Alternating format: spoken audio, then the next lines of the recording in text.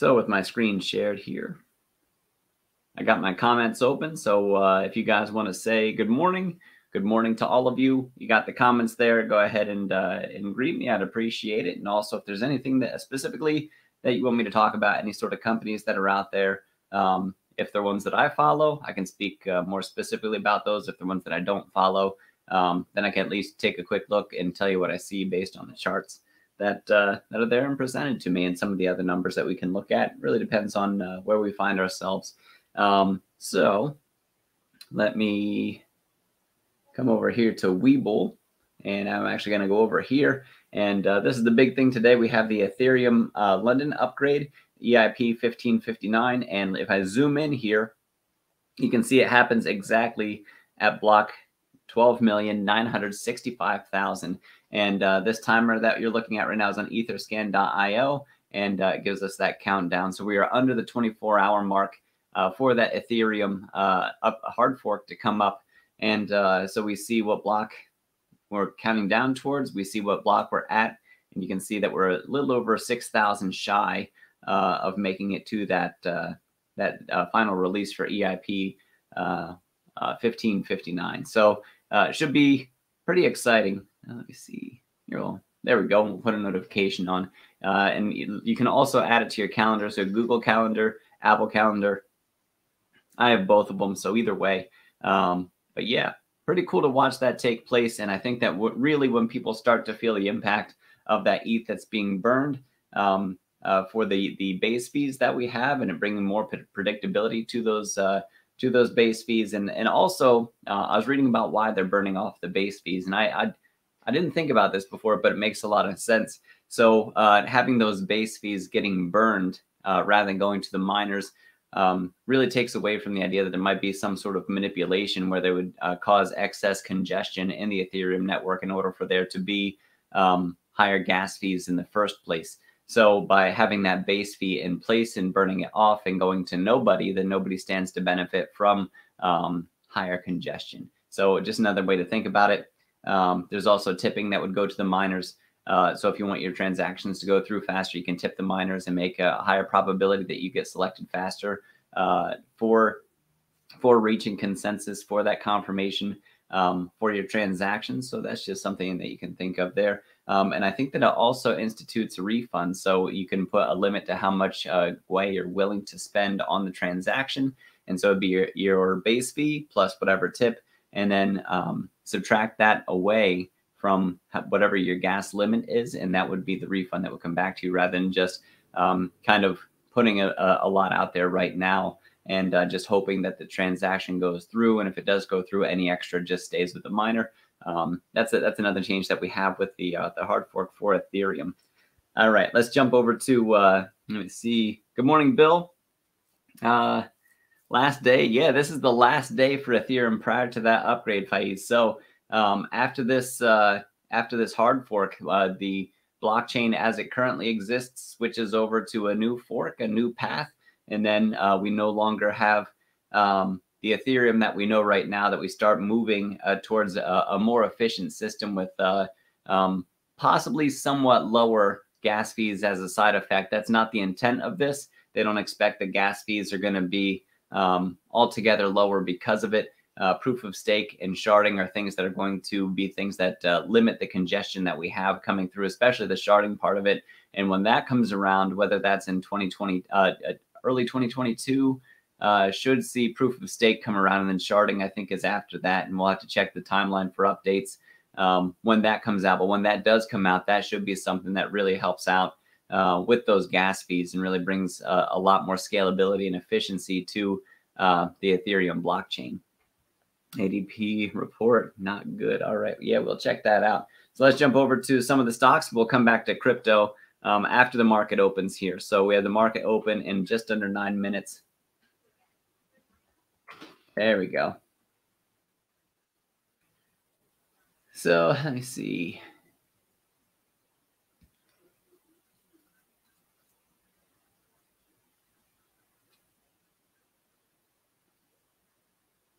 So, Bill, did you mean ADP, the company, or ADP as in a report? Let me take a look here.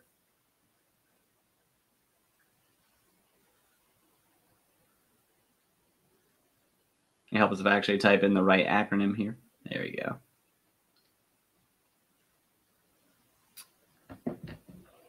Morning, Simon. All right, so the employment report, national employment report, 333,000 change in non-farm private sector employment. All right, so yeah, let's bring that up, see what we got. There we are. All right, we can look more at this after the market opens as well. There we go.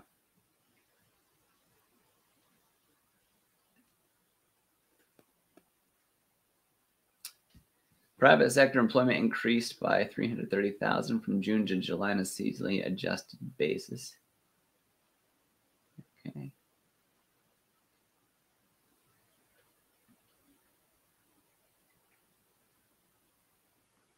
There we go.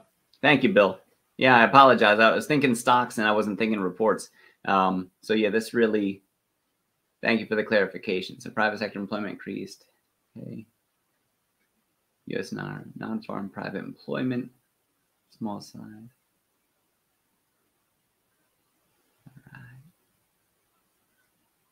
All right, yeah, I'm gonna have to pick through this and see the different information that we have here.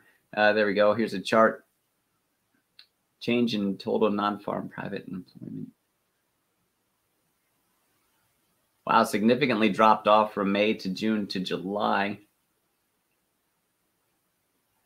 Historical trend and change in non-farm private employment. It looks like we are ticking back upwards, at least according to that chart. Maybe not what we expected, though. So let me see.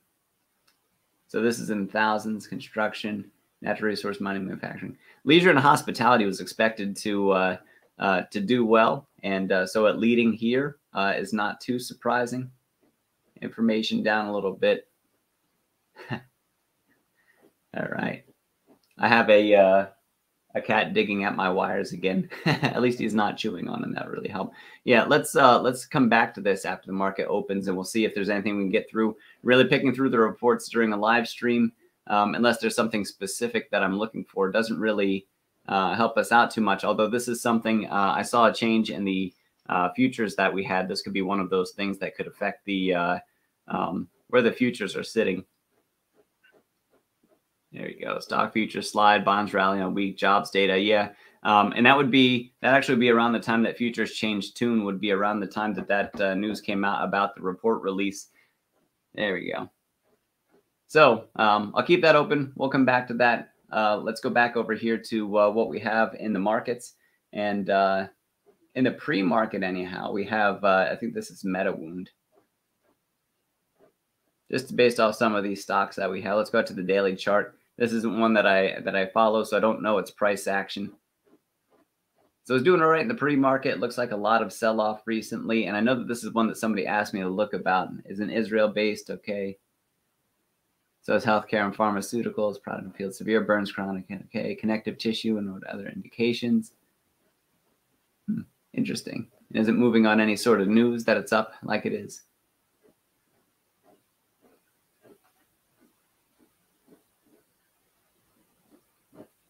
All right. Not really seeing anything too much other than what they have for that upcoming conference call.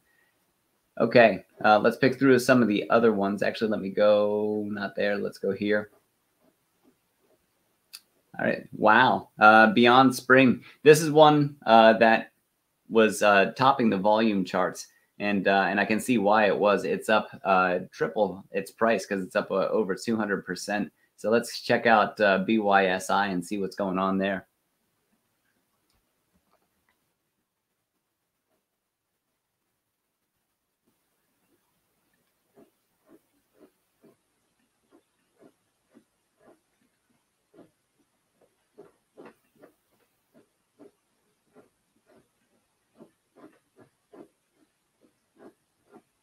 All right, so Beyond Spring, stock more than triples after lung cancer treatment meets endpoints in phase 3 trial. Excellent. All right. Beyond Spring up 300%. One more what you should know. Quadruples. Positive plinabulin combo data and lung cancer. Perfect. So for anybody who is in this, that would be absolutely incredible. We're going to have to go down to the intraday before we can really see where that's at. And I'll zoom in so we can see that sort of spike. So this is one, typically when something triples like this, I'm looking at the level 2 that we have over here. This is probably going to still be highly active when the market opens. So this thing peaked out at $46.60 and currently sitting at $29, and it was at $9 before. Wow. So at one point this thing went up over 4x, and we have really nice volume spikes over, I mean, when you look at the volume that I had previously, it's in the low thousands into maybe a couple of tens of thousands for volume, and then almost a million, over a million, 880,000, almost 800,000 there. So a lot of sell side pressure. This thing's probably going to take a big dip right off the beginning before it kind of settles and see where that price happens. Jumping in now would be such a big gamble and such a big question mark for anybody taking a long position without knowing the fundamental value of the company. It would just be crazy. And when you take a look at the analyst estimates, $25 to $39 based on 6 analyst estimates. And right now in the pre-market, we're sitting above that low estimate where they expected the price to be in 12 months time. Something to kind of gauge where that's at. So really, if there was any play here at all, at least as far as long-term goes, short-term it would be anybody's game on this, depending on how you play it and when you enter it and everything. But long-term, you really need to know what you expect from the company and to find your buying prices or your buying points. Let's see what else we have here. Oh, EXPI is up significantly. Let's check that one. That's a good one. There we go.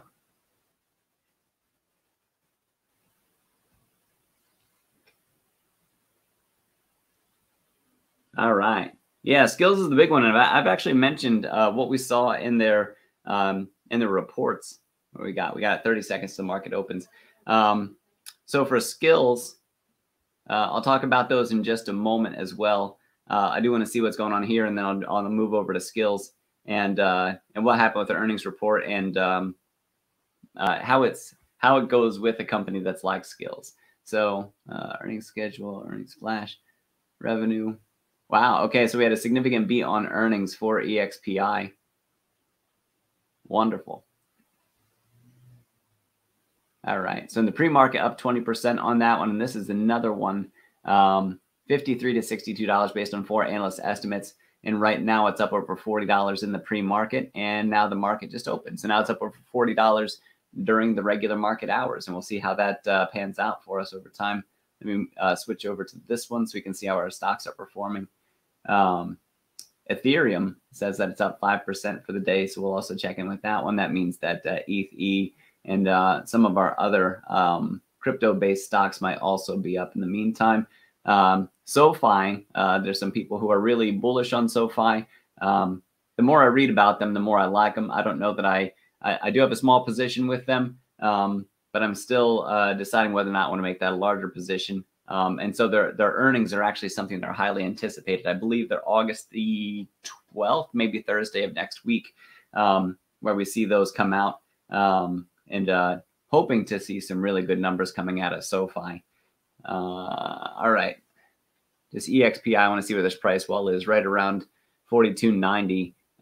It looks like we have a large number of orders and we have a lot of sell side pressure, but being up 20% in the pre-market, if this thing settles a little bit, it wouldn't be surprising. Now it's just up over 22% during these the market open here.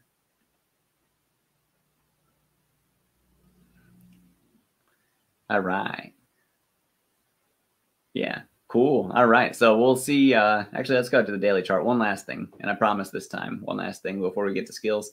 I just wanted to see where that puts us. We actually, well, if we can close the day up here, then, I mean, we were already up over resistance at about that $42 mark.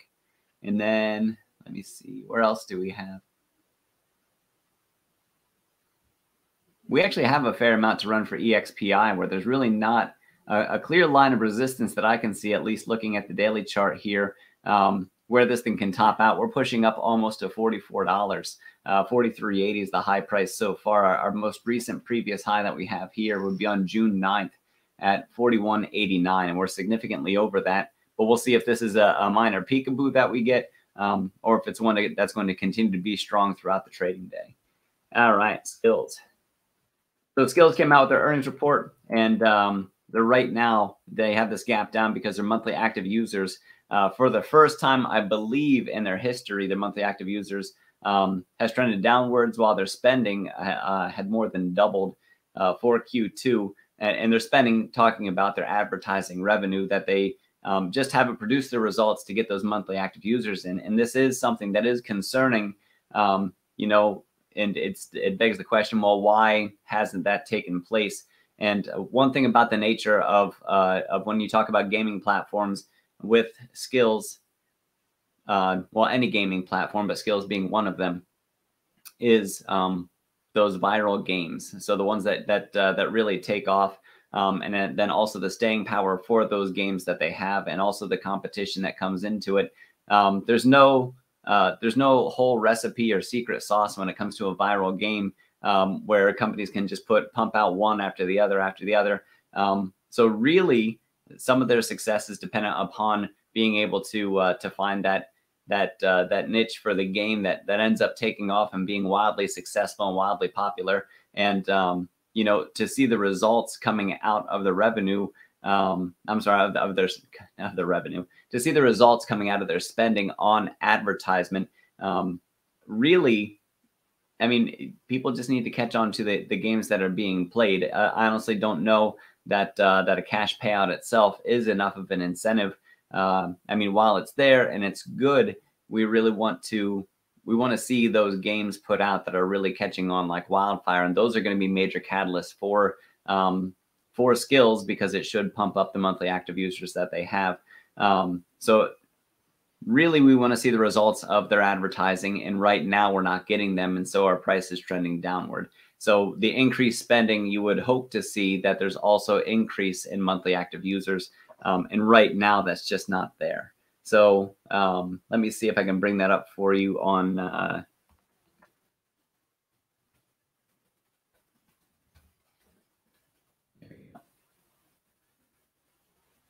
So Skills, does it have potential to it? Yes, Skills has potential. Yes, it's high risk because it is a company that's pre-profit, so it'd be a growth company. It's been beaten down from its highs, like a lot of the growth stocks that we saw. And like I said, with this most recent earnings report, the biggest thing that we have going on, there we go. So the revenue went up. I shouldn't fail to say this. The revenue did go up by 52%.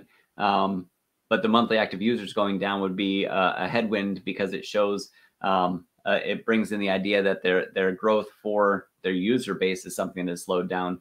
And that's something that would be concerning. So we'll have to watch for that. So Skills has fallen 2.7%. Let me see. There you go. Swelled even as revenues grew more than 50%. So the revenue is strong, and that's a good thing. Where's the monthly active users one? Yeah, right. Did they not mention it in this one?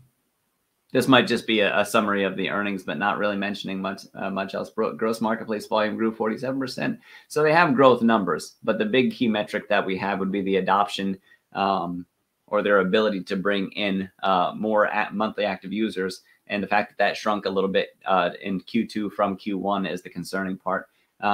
This is something that we have yet to see pan out, is that acquisition from Archie. So they may have closed the acquisition. However, we need to see the results that come out from acquiring Archie. And so hopefully that's something that that really helps them perform better throughout the third quarter of this year. All right, I better move on to some of the other stocks.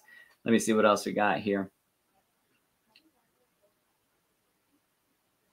Yeah, that report, what was it, 330,000, Bill, and we ended up at and we expected 700, so we're less than half of where we were expected to be at job wise.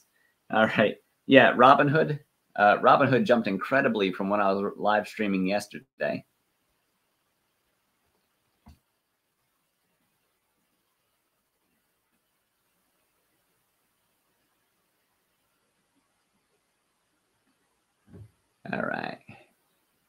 one moment here. There we go. All right. So, wow. Oh, my goodness.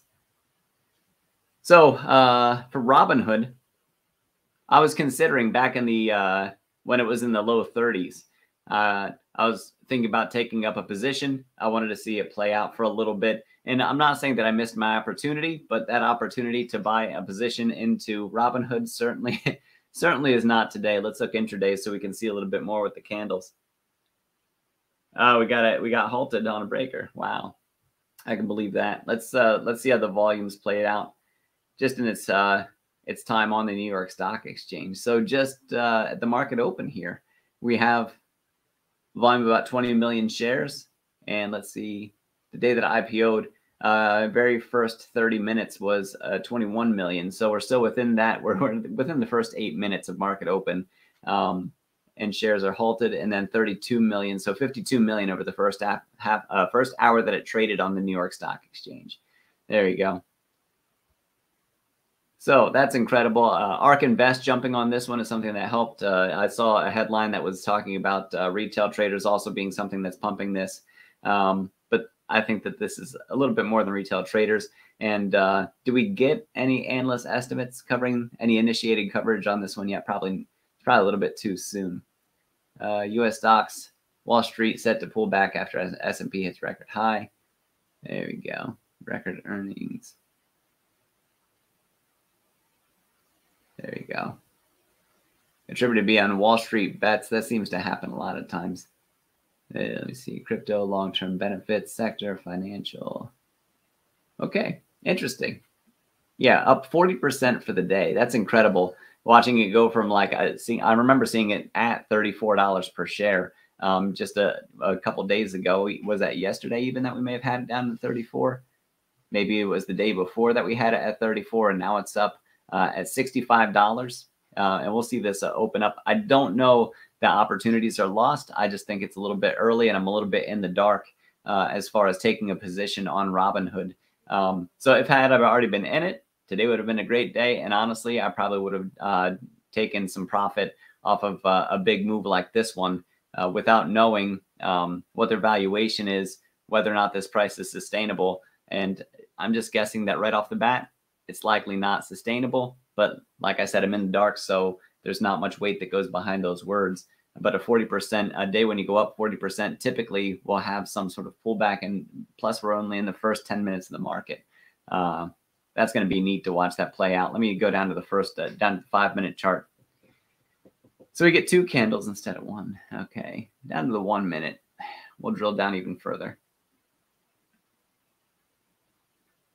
Just because I'm interested to see the price action. Let me see what else we have here. All right, Roblox and Coin, absolutely, Simon. I'll get to those in just a moment. And then NSAB, okay. Thank you, Michael. Thank you, Simon. Thank you, Bill. Thank you, Taco. There's the 1 minute chart. Hey, we're trading again. Looks like we peaked at $72. And wow, just incredible to watch that take place. You can see that minute that we were halted. Absolutely no price action. And now that it was opened up again, now we're up into the 70s. Wow, lots of buy side pressure on $74 per share.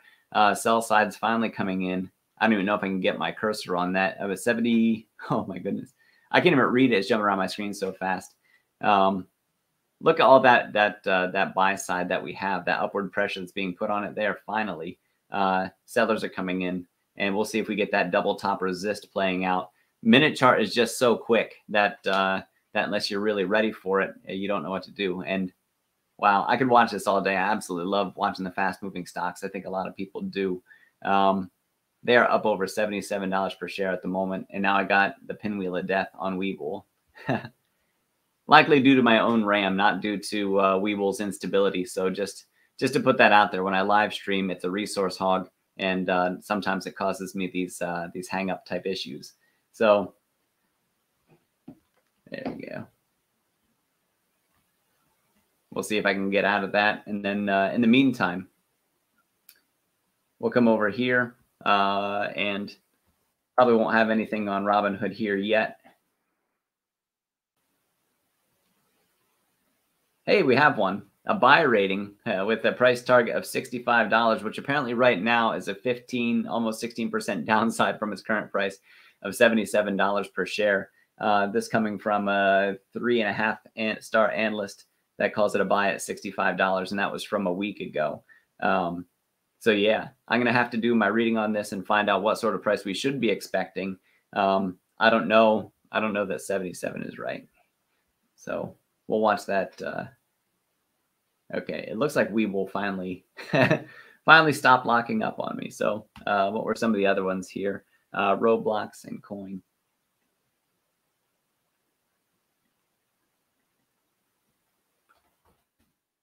There you go. So Roblox is sort of in that same niche that we have for skills, and so it's a matter of showing continuous growth and that sort of viral behavior that we have. Do they have what it takes to keep that magic happening? They are already a profitable company, so there's less risk in going with Roblox than there is in going with skills because of that whole profitability thing. One thing that makes people like skills more is that there's a larger upside should their business happen to pan out and fill up, reach the potential that they're capable of. But at this point in time, right now for skills, it is just potential. Whereas Roblox has been putting in the numbers, and that's something to watch for them, is to see that they continue in order to make that growth off their platform. The developers get paid in Robux, I believe it is, which are convertible to US dollars. So they get converted into real money, then they can get paid for the popularity for the games that they play. So it incentivizes development on the Roblox platform. And there are some hugely popular games that are on there that people play that kids especially spend a lot of money because they want the little digital tokens of whatever kind of knickknack things they are within those games. I know my one daughter just said that she finally hit the 180-day streak. She makes sure that she goes into the game every day so she can get her streak bonus. She finally, and I think she said she got like the golden egg or something like that. And at 1 year of login streak, if she's able to go in every day for 1 year, then she gets the diamond egg, and she's so excited for these things. I should ask her if those, if you can sell those to other players, because if you can, and you can get Robux from doing it, I mean that could just be that could also be something that would work out really well. So we'll watch that. Analyst estimates on Roblox. We have 9 analysts covering it. $90 price target on this one, and we're currently sitting around $77. Actually, $78.45 it's saying here. So running just a little bit rich compared to what we have for the analyst estimates, but there still is some upside to go. So we still have, let me see. So if it's at 78, we got to get up to 80. So that's 10. So like we have like a 15-ish% upside to the average analyst estimate. So let me see. Coin was another one.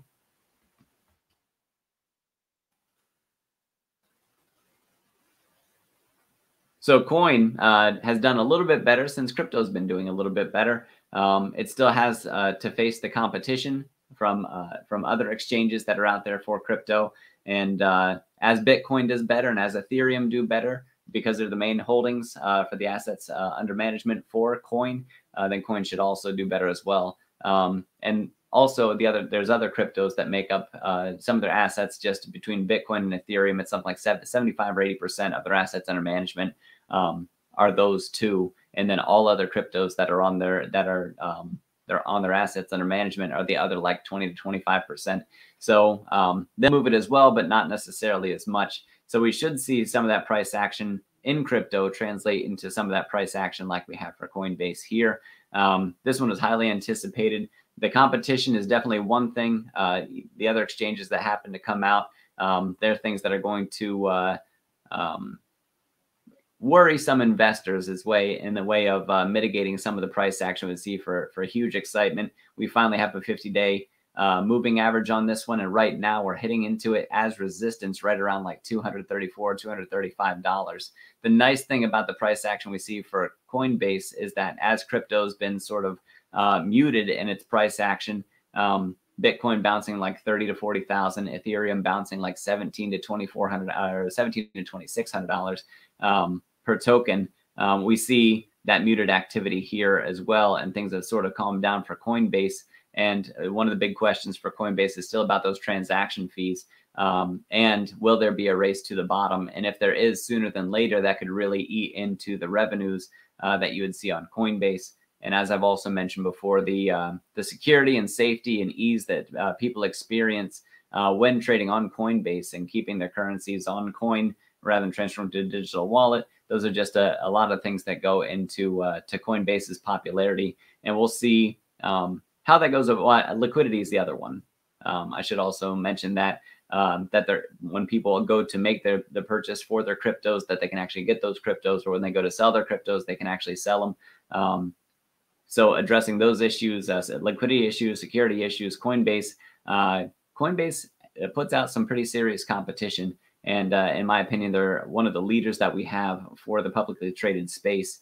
So I am bullish on Coinbase, and I do have a position in Coinbase. Analyst estimates, we're right around the low right now. The average analyst estimate at the 18 analysts is 377. And we could take a look to see where that's performing on tip ranks. Ooh, I clicked the wrong one. Not for the last time.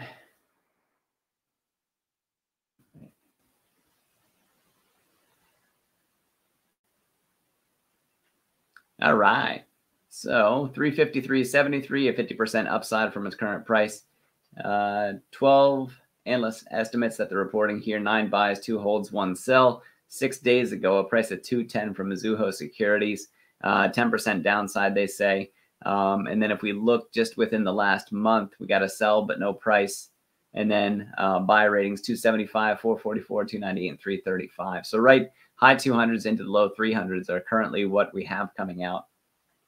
So we'll have to watch that evolve over time and see if we near this. And really, we want to keep our eyes on the crypto market to see if we get bullish behavior returning from to Bitcoin and Ethereum along the way.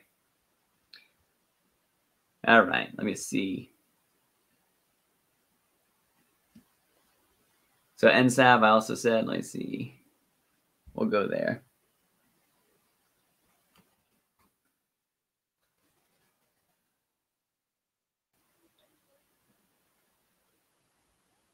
All right, NSAV up 10%. This must be a tiny one. Do I see it's about almost 11 cents per share right now? Oh, there you go. Now that it's on the chart, we can see it a little bit more. So this was rocking for about a penny, and then it went up almost 15 times on August the 2nd and then settled a little bit. So let me see, profile, technology, fintech for us. Net Savings is a cryptocurrency, blockchain, digital asset technology company. Awesome. I don't know if we'll have any financial information. We have a little bit. There we go. Any news on it? Mark your calendars for August the 9th. So there must be something coming up on August the 9th for NSAV. I'd be careful with that because sometimes you get it priced in early. You get these price pumps, and then around August the 8th, August the 9th, you get those sell-offs that leave people holding the bag. But yeah, that's incredible price action that we have so far. And it did open above yesterday's previous close, and that's why it's reporting another 10% up today from where it was currently at. Actually, now it looks like pushing on to 11% up from where it closed yesterday. So we'll see if we peak out here at about that 13 cents. Besides that little top that we have right there, we opened this next day at 13 cents. Yeah, cool. Yeah, that'd be neat to read more about and see if it's one of those diamond in the rough kind of plays. Remember, with big reward also comes that big risk. So if you're thinking about taking that sort of position and you're thinking only about the reward, think about how the loss would make you. Even if you don't believe it's going to be a loss, you still want to make sure that you're not trading in ways that are going to cause you to lose sleep at night. Let me see what else you got. Can you take a deeper look at C3 AI, please? Why it's falling? We can take a look.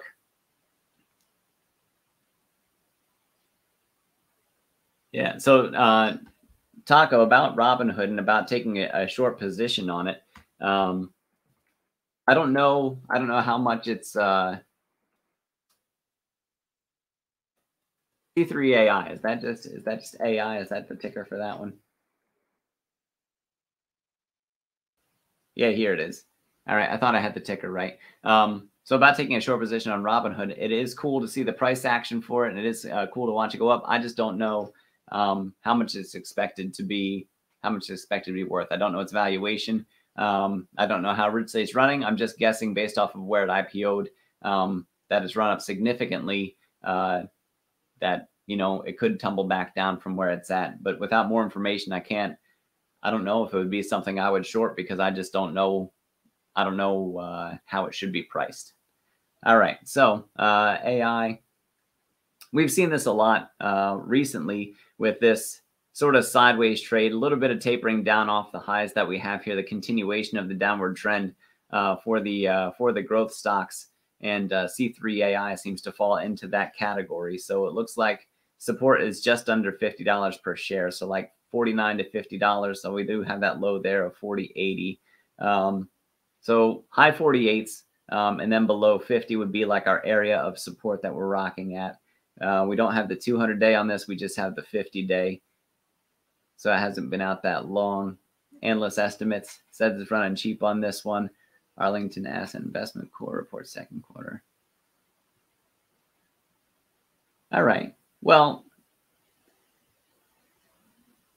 let me see. So without knowing more about the company, I don't know why it's trading the way that it is. But one thing I can say is that it is holding a line of support here.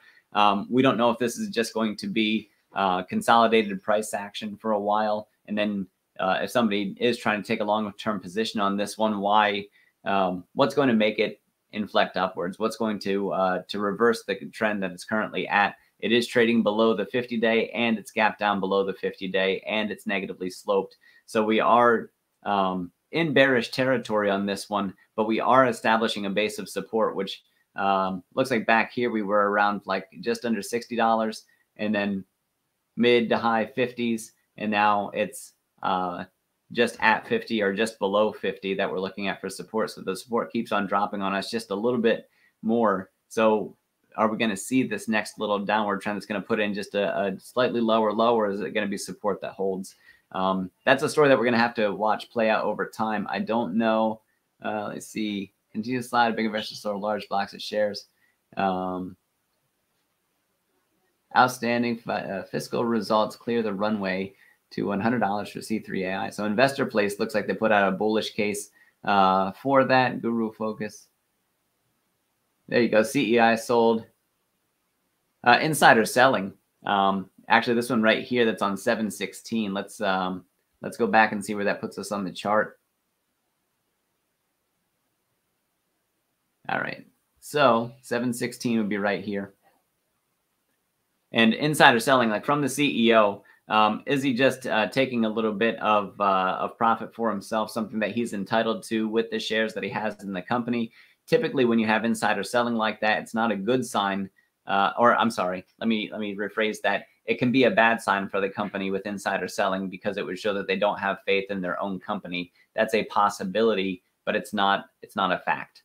So sometimes you have insider selling and it's not much, and really you want to look at how much they're selling, who is selling. So the CEO himself or herself being the one selling their position in the company. When they significantly reduce their position, that can be something that could be alarming for the price action that we see, and that could be a little bit foreshadowing of what's to come for the company. So that could be something that's also helping to depress the price that we see for C3 AI moving forward. So I would keep an eye on that, and read a little bit more about who's selling, and also just see what sort of tailwinds do they have? What are the things that's going to propel them, or what catalysts do they have coming up in the future that we should be excited about that's really going to affect them as a business? Let me see what else we have here.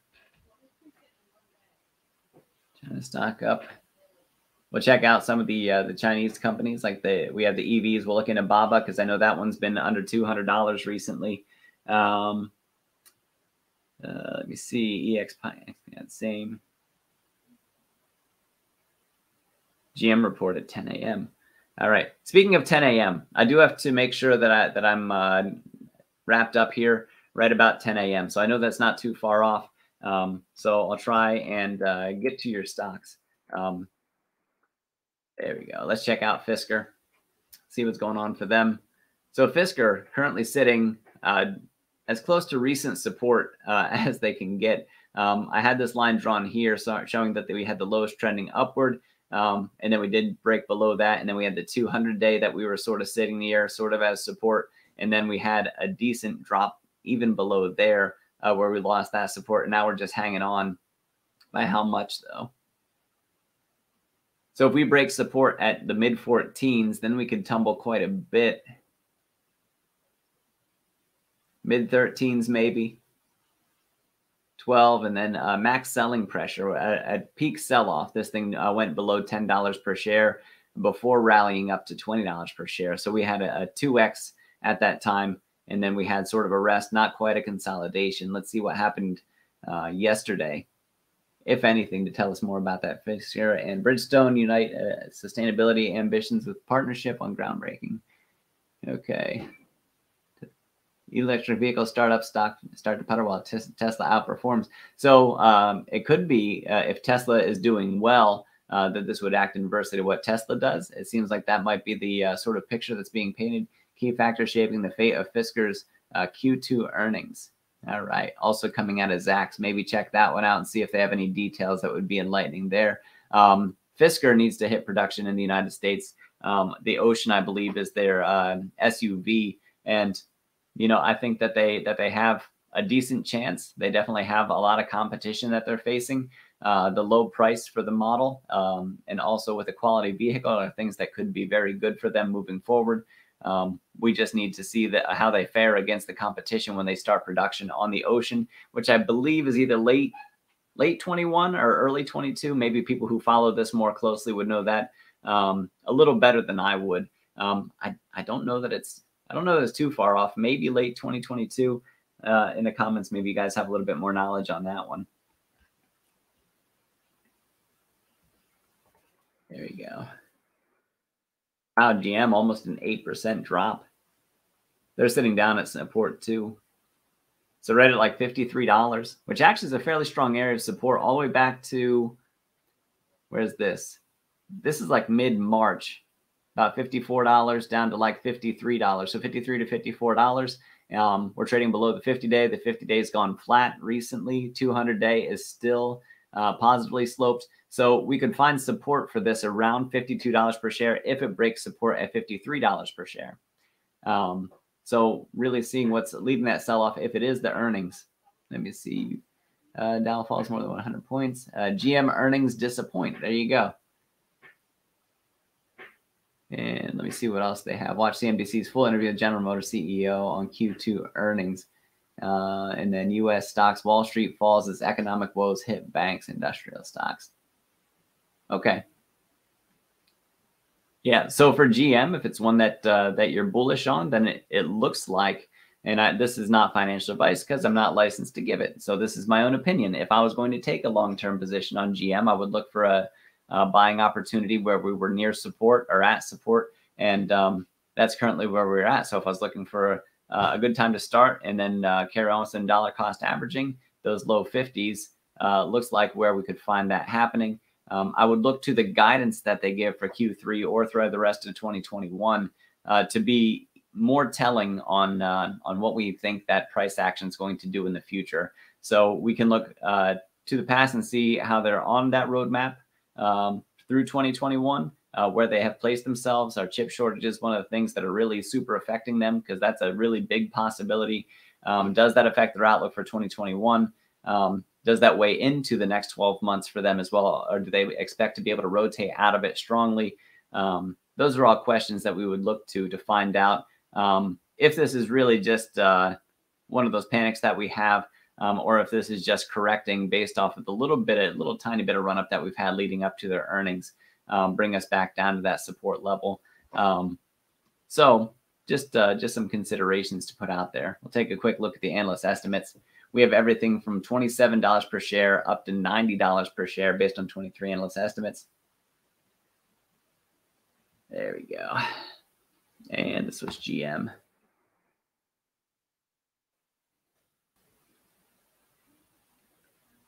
So for GM, 30% upside. And it looks like the page is, there we go, within the last month. So 74, 79, 67, 85, 77, and 90. So since earnings have just come out, watching for how the estimates, the price targets change, or how quickly they adjust to give us a new price target over the next 12 months would help paint that picture of what to expect to see if we had downgrades or upgrades, or if we have reiterations from these ones that happened within the last month, 20 days ago to 30 days ago. All right. Yeah, so it looks like significant upside as long as the earnings and the guidance, if we got any guidance coming out, didn't really change the story for them. If that story remains unchanged, then the price targets that we have could still be reasonable price targets. If that story has changed significantly, that can impact what the analysts expect the price to do over the next 12 months. All right, quick check-in with crypto, and then I apologize for having to go. Like I said, I was aimed to end at 10. It's 10:03, and this time I just have some commitments that I have to get to, so I have to wrap things up. Bitcoin has fallen below 40,000, while Ethereum is back up over 2,600. So the prices aren't necessarily completely tied together. They are related to each other. There's some correlation. I don't remember if it was like 0.8 or 0.7 for the correlation coefficient between the price action between Bitcoin and Ethereum, but it is pretty strong. A lot of cryptos should be influenced in some way by Bitcoin because it is the leader. And so what it does sort of gives us a little bit of inside information on the overall health according to price action for the crypto markets. Not complete indication, but a little bit of indication. So I mentioned Bitcoin resting after this run up, double top resist around 42-ish thousand, a little over 42,000. 38,000 is a nice line of support for us. And right now we're sitting just under 39,000. So we'll see if this is a time when it starts to turn around. We lost some of our volume and we lost some of our price action. It dropped back down a little bit. As long as this doesn't dip too much, like if this goes down below like 35,000, then we're due to keep on dropping a little bit more. And, you know, we're just going to continue either trading sideways or maybe even just a little bit more of those tops depressing or declining for us that we haven't really hit that moment where we're going to turn things around. If we stay well above 35,000, that can be good confirmation for us that we've hit a new pattern, maybe back into more of a bullish trend. It is nice that this peak here is way up above that peak that we had over there. So putting in that new recent high that we have, we want this low to stay higher than the previous lows that we had. And we want definitely less than a 50% retracement, where we don't want to wipe out all of these gains that we had before. We want to see it bounce above 35 in order to have a good shot at breaking this previous high that we have above 42,000. All right, let's go to my friend Ethereum. Like I said in my title, that Ethereum has less than a day. And then Ethereum as we know it is gone, and then EIP 1559 takes over. And with that comes the base fee burn. And I think that we see already some priced in for 1559, but I think as people experience what it's like to really have money just go up in smoke for Ethereum as those base fees get burned, and as we track how much of those base fees get burned, I think that's going to be very emotionally impactful in a way that's going to cause some positive price action even before we get to proof of stake and sharding, as the improvements that we have, or the progress towards ETH 2.0 takes place. So back over 2,600, a good thing.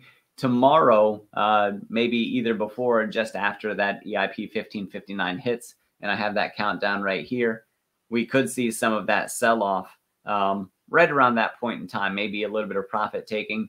And like I said, as we see the base fees get burned away, and I think as we hit critical levels, we're going to have to watch how quickly it goes to know what those critical levels are. But as we watch, you know, hundreds of thousands to millions to tens of millions of Ether just get burned away over time, those are going to be things that I think are really going to make people excited about the supply-demand side of things that we have for Ethereum. And I think that besides all the other reasons that I'm bullish for Ethereum, just speaking specifically to what we have coming up in EIP 1559, I think it's going to be something that acts as a catalyst over time, one that's not going to necessarily be immediately super impactful, but one that's really going to, that as the numbers grow for the base fees that get burned, I think that people's eyes are going to widen over it as to just how much is being burned away and no longer available in that way. All right, so let me see. Just check with the comments real quick. Pesker, thanks. Matthew, thank you, and thank you to Bill and Taco and Angelito and everybody else. Michael, Simon, Batond. I think I got and Faiz. Those are my thoughts for the day. Thank you for attending. Thank you for your comments. I hope you have a great Wednesday. I'll be live streaming tomorrow at 9:15. Friday I will not be on because I'm playing in a Memorial Golf Tournament, a charitable event, and so I will be out of the office that day. But I'll be back again for Monday for that live stream. Thank you very much, everyone. I hope you have a great day.